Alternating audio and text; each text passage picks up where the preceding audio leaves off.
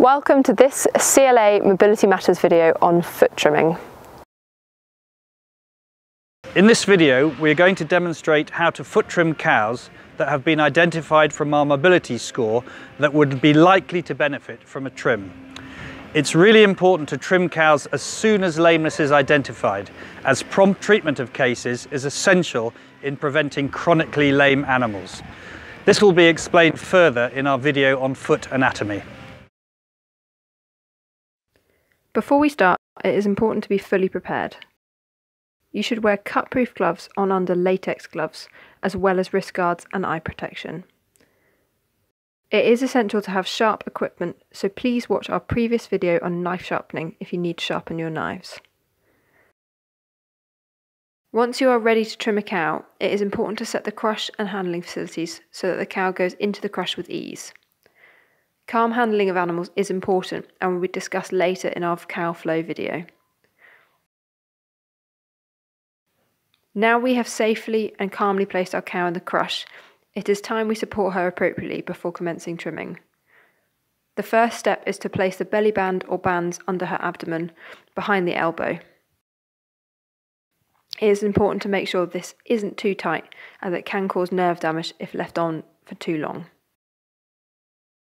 Now the belly band is secure, Mark can now pick up a foot for trimming.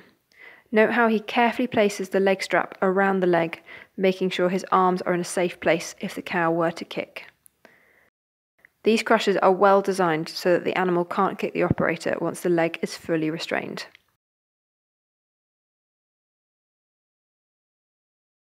Now we are ready to start foot trimming the cow following the Dutch 5-step method. Grinders can be and are often used for foot trimming, but should only be used by competent foot trimmers. Functional Dutch 5-step trim. Step 1. To start, the medial hindclaw is trimmed to an appropriate toe length of 8 to 8.5 centimetres. The dorsal wall length is measured from the point at which the horn goes from soft to hard. The first cut of step 1 is made perpendicular to the sole. After this, the toe angle can be corrected to around 50 degrees.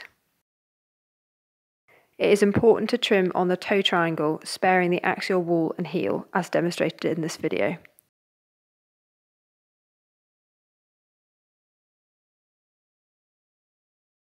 Here, the new angle of the claw is shown after completing step 1 of the Dutch 5-step method. Step 2. Now it is time to match the lateral hindclaw to the medial claw.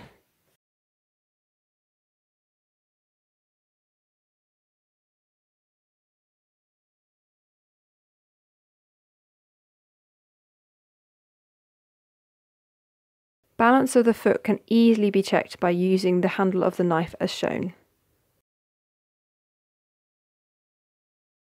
Step 3. Now the claws are the correct length and balanced, we can move on to step 3, where the sole ulcer site is modelled. Our preferred approach to modelling, which is a modification of the original Dutch 5-step method, is to model a lateral claw so it has a wide, shallow model, and a medial claw to have a steep, narrow model. The aim of modelling is to transfer the weight away from the sole onto the wall and toe triangle, which are the weight-bearing surfaces, thus relieving pressure at the sole ulcer site.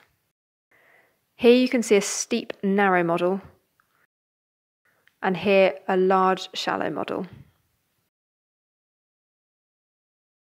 It is important not to model into the toe triangle, thereby protecting the weight-bearing surfaces.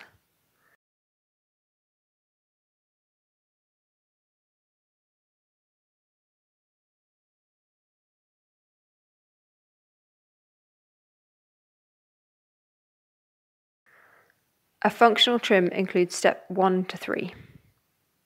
At this point, if a lesion has been identified, you should proceed on to steps 4 and 5 to perform a corrective trim. Step 4. Relieve the weight on the painful claw. This is typically done by trimming the heel down. If we cannot create adequate height difference, then a block should be applied.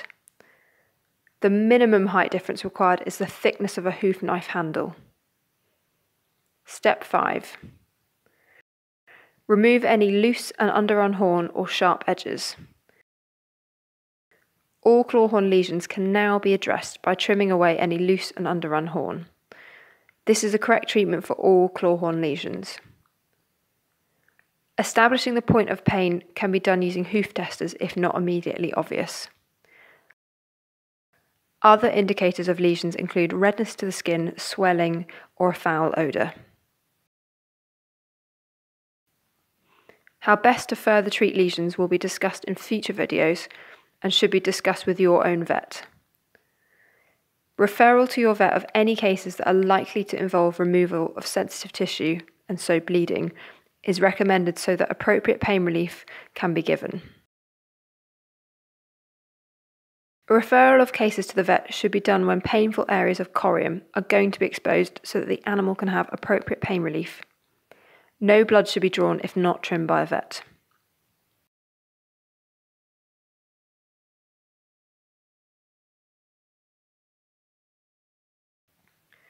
Front feet are trimmed using the same principle.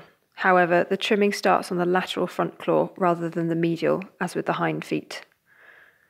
Modelling is steep and narrow for the lateral front foot and wide and shallow for the medial front claw.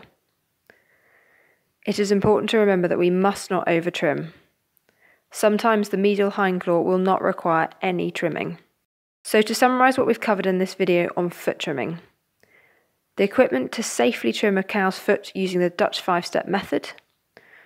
The difference between a functional trim and a corrective trim for both hind and front feet. And when to refer lame cows to your vet. If you are interested in undertaking foot trimming on your farm, we would strongly recommend undertaking a foot trimming course. The Cattle Lameness Academy regularly runs foot trimming courses as well as advanced grinder courses. Please see our website for up and coming dates. Thanks for watching this CLA Mobility Matters video on foot trimming.